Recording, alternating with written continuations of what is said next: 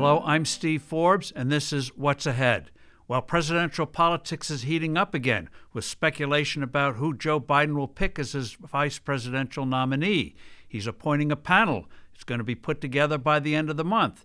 Numerous names have been floated, but the one that's catching fire now is former First Lady Michelle Obama.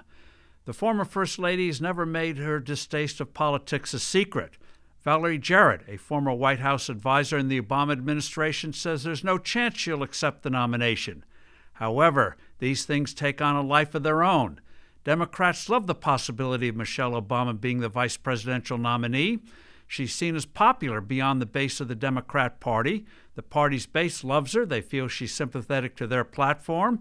But she also has popularity with the wider public, as evidenced by how well her memoirs sold. She made public appearances that were well received. Democrats figure, too, she can do well among suburban voters, particularly women, many of whom did not support Hillary Clinton in 2016. They also believe she'll be very effective in attacking President Donald Trump.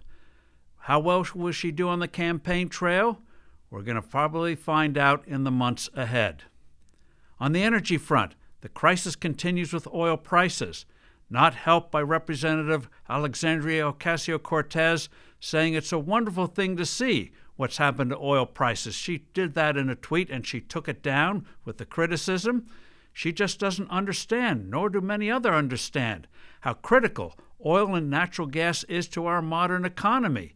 We couldn't exist without it. You think this economic contraction is bad? Wait to see what happens if we don't have that energy. We still need it. Moreover, she was quite callous, or quite crude in her callousness towards the hundreds of thousands of people employed in the energy industry. And it's not just big companies.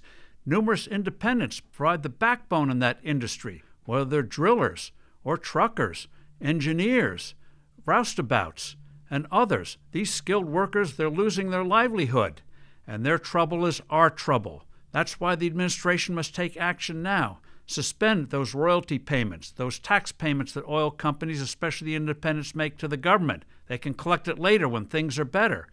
And also, banks must make loans right away, cash infusions to these independents who demonstrated solvency before the crisis.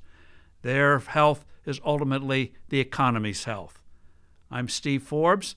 Thank you for listening. Look forward to talking to you soon again.